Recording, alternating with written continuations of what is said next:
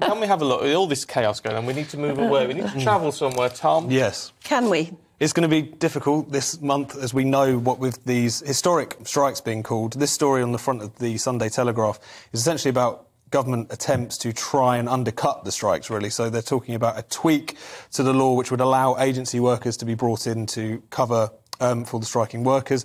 This is also coming down the line is more fundamental change, essentially requiring the railways to maintain a kind of skeleton service even in the event of strike action. I'm not going to make myself popular here by suggesting that these measures are essentially about just trying to undermine the right to strike and to collective bargaining, which I know that people are experiencing the travel chaos and all the rest of it.